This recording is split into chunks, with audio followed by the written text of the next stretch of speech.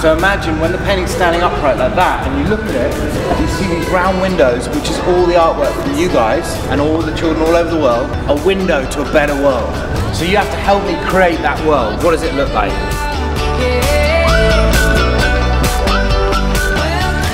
So you're going to create something beautiful in your own circle.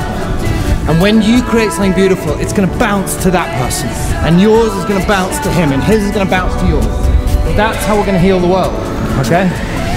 So I need you to like give all your love and all your energy and all your experiment and anything you want to do. There's no rules. And just do anything you feel, any color you like, and make your circle express you.